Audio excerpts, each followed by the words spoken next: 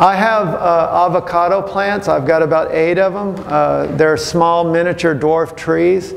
And if you know anything about avocados, you'll find that avocados do not like salt buildup. So I'm really careful about what I feed those avocados. And if I think I'm getting a little, I look at the leaves of my avocado plants, and if I see any kind of curl or any kind of activity that looks like it's not right, the proper growth for that avocado, I will add Epsom salt, and that will just cure it, whatever it has. It's pretty good thing to use. Growing pouches and bags. Now, at first when I saw this, I thought, now that's the craziest thing I've ever seen. But there is actually a place for it.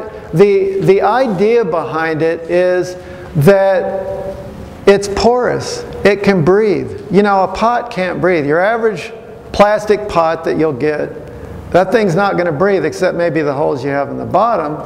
But so this is not a bad idea. Sometimes they'll use it in a hydroponic application where they'll flood a little tray with water and it just seeps right in, and then they'll let the water out and it goes right out. So it's actually a really good way of oxygenating your root mass, and they say there's a lot of good features to this. They have carrying handles, and most of these pots have a 3 to 4 year lifespan. It boosts plant growth and yields. The fabric allows roots to breathe, and it prevents roots from circling. And it allows water to drain properly. So there's a little more to it than meets the eye in the beginning. And there's different varieties, as you can see. Pots are washable and last for many seasons.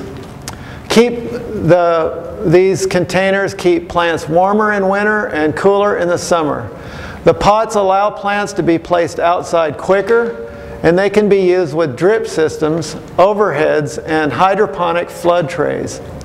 Sizes 5 gallon and up have handles, and best of all, these are usually cheaper than regular plastic pots. Plastic pots can be a little expensive, not too bad. Now, write this down. Greenhouse Megastore. That's where I buy all my plastic pots. Greenhouse Megastore has the cheapest prices in 5 gallon or better containers, or 3.5 gallon. And they're really good quality. I use them year after year. Is that in Asheville? No, they're online. GreenhouseMegastore.com. I'm sorry, I should have been clearer about that. Tomato is king.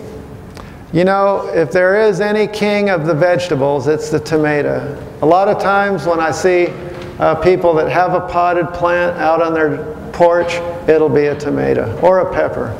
But most of the time, tomatoes.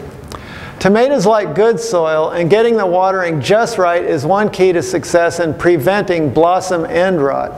A lot of gardeners will look at a tomato plant and they'll say, I've got blossom end rot, my plant is not getting calcium.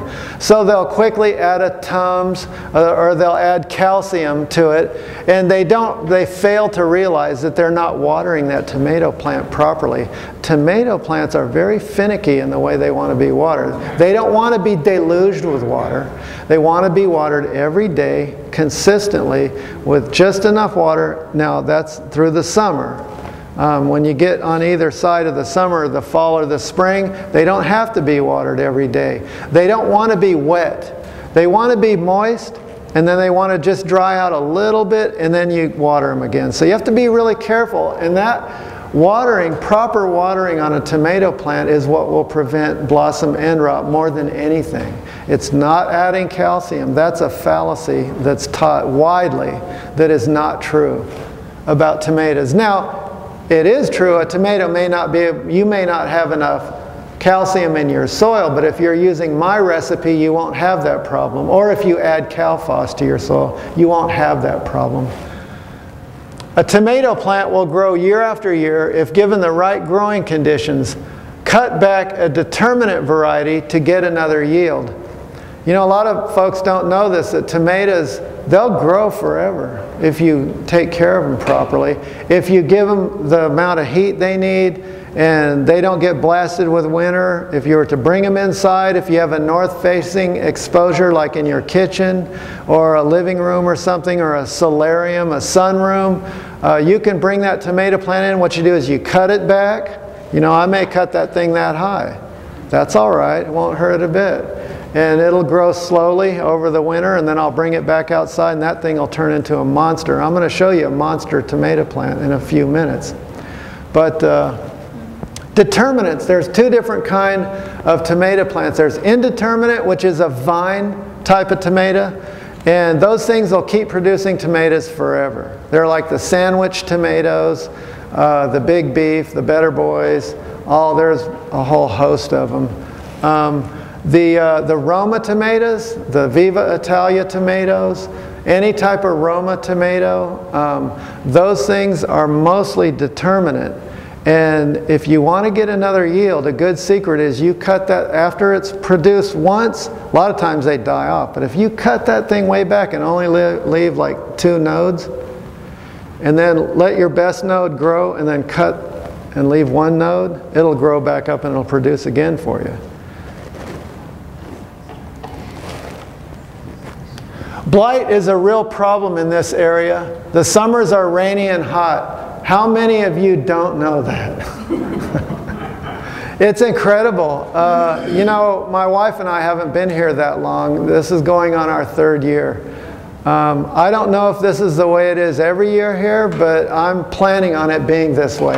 It pretty much doesn't dry out during the early summer months at least. Anyway, these are real favorable conditions for blight. Members of the nightshade family include tomato, potato, pepper, and eggplant. These also may be infected at any age by the fungi that cause fusarium wilt and verticulum wilt. Now what that is, I noticed in my garden one year that my peppers were just shriveling up and dying in the ground. And I couldn't figure it out. I thought, okay, they're not getting enough water. So I watered and watered, and I checked the water to make sure I wasn't giving them too much water, because sometimes you can have drainage is really important for your garden. If you're putting in a garden and it doesn't drain well, you're going to kill some plants.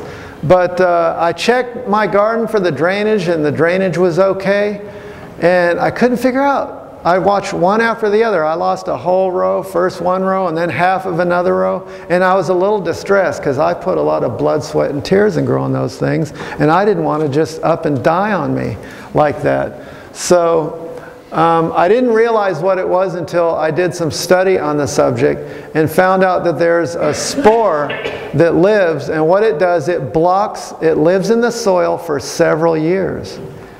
And that's what this is, fusarium wilt. And it blocks the uptake of the plant to take water. The plant can't take water, and it just shrivels up and dies.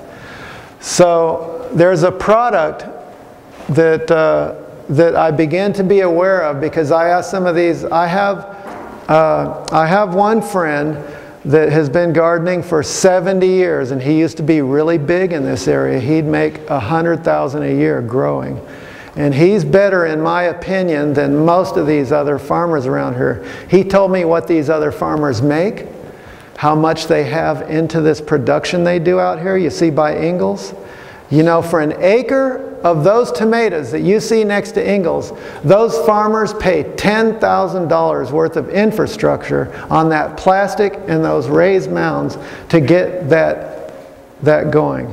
We'll talk a little more about that because I want to teach you guys a little bit about what the professionals do around here. He told me everything. And he grows in the ground. He said, I can grow over twice the amount. He said, those farmers are getting 20 tons per acre.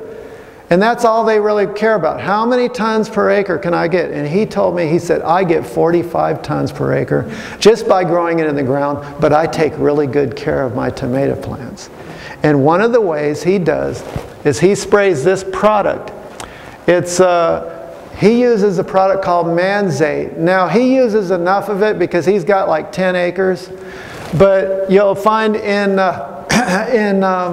southern states, in Fletcher, if you go to southern states, or I believe Lowe's even sells it, this product here, it's called Mancozeb.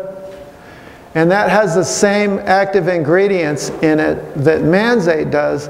And you spray your tomatoes every week during the rainy time of year, and that will prevent you from getting blight. Now, let me tell you how serious it is with tomato plants. Last year, I planted 100 super tomatoes. They're called Florida 47, and they grow an inch a day. Those things are blockbuster tomato plants, and they grow beautiful red tomatoes, and they're wonderful. And I lost every one of them. I planted them, they grew up, and they got the blight and died. Before I didn't get any tomatoes. Those things didn't hardly even get past flowering. And there was so much blight in the air out here that it just totally killed all of them. Now, I had other tomatoes because last year I was putting it to the test. I wanted to be organic in such a way to where I was raising healthy produce. And I didn't want to spray, so I didn't. And so I kept that lesson in mind because last year I had 300 tomato plants and I only got 15% yield. I'm telling you the truth. And the reason I only got 15% yield, we had to buy tomatoes from the local farmers, is because I was such a stickler that I didn't want to spray anything that I lost all my tomato plants. Unfortunately, you have to abide by certain rules. Gardening is a science. You can't go off half-cocked and think you're just going to do things any old which way because you're going to lose if you do. And I lost big last year. I'm not going to lose that way this year because I talked to 2 professional farmers last week. One of them used to work for the county extension for many years, and he grows, I mean, he's a professional. And he told me, he said, if you do not use Manzate, you don't have a garden. You have nothing. He said it's a no-brainer. And I realized last year that my experience was right to what he said. I lost everything. I didn't get to eat one of those. Well, I'll take questions. If you could write it down after the class. Are you saying when they get some... We don't take any questions until we got a 15-minute section after the class for your questions. Because I just want to get to my certain slide that we can get finished with this portion. Because if we talk all the time, we'll never get finished and you won't get the knowledge. So we'll have plenty of time for questions. Respectfully. Potatoes can be grown in bags. Now this is what can be grown in containers. Potatoes can be grown in bags or other containers, and they're best if grown from seed potatoes for disease resistance and robustness. Cucumbers don't like cold, but they're easy to grow. Green beans or runner beans, these guys get thirsty. Not to mention, not only do they get thirsty, but those guys are really powerful plants. I mean, they'll grow up something and they'll get as tall as you and then they'll bush out. And it's incredible. If you don't have them on a good trellis, you'll be having that trellis pulled down, which I had a wire that was like this last year because it was so heavy. And I'm probably going to do a little better this year. Carrots do well in containers. They don't mind cold. As a matter of fact, carrots and beets you can grow through the winter and they love it. They're okay. They do insist on well-tilled soil. I had some carrots grown in my garden in my planter boxes. Mine only have about 8 inches of soil, and once they hit that hard thing, they started growing out. They were the weirdest looking carrots. But they were good still. It's just, so I learned I have to plant them in the ground, and they got to be able to go down as far as they want easily. Beans grow in pots just fine. Don't overdo the nitrogen. Nitrogen is actually fixed in the soil by beans. A lot of professional gardeners will use a type of bean or legume as a cover crop, and those things will fix the nitrogen back into the soil for you to the amount it's like, I don't know, 50 pounds or 100 pounds per acre, I believe is what the amount is. But you can't be eating the beans because then that's part of the nitrogen out. Those farmers that use beans as a cover crop, they till those beans into the soil. And those are typically not green beans that you eat. But beans have that wonderful property where they can take the worst awful soil, which is basically what we have here in North Carolina. We got very poor soil here, and it has to be worked properly. Dig in plenty of rotted manure or compost. Peppers and chili. These guys are high in vitamin C. The hotter they get, the more vitamin C they contain. They don't like cool temps, and their growth can be stunted at around 53 degrees or less. So if you are growing those things in the springtime and they get cooler than 53 degrees, you will most likely never realize the full potential of that plant. Whereas it might grow to here or here, it'll only grow that high. Half or maybe even a third, as I've seen that happen on my own farm. Sweet corn, although it can be grown in containers, it takes up a lot of space for not much yield. It takes huge amounts of nitrogen. I don't grow corn in pots, even though you can, because you're only going to get maybe 2 ears off of most varieties, so it's not really worth it. But like I say, you can. Now you got to heavy duty feed that thing with nitrogen. Ammonium nitrate is generally what they use, and only the professional growers can side dress their corn with ammonium nitrate. They have other products, but that's what corn likes. If you want a small stunted bit of corn, don't do anything to it. But if you want your corn to grow high, you have to side dress that with additional nitrogen. There are some other products you can use urea nitrogen, but the old-time farmers that have been doing it for 70 or 80 years that know what the past was, they use ammonium nitrate. Although you can't get that on the open market. That's only for farmers.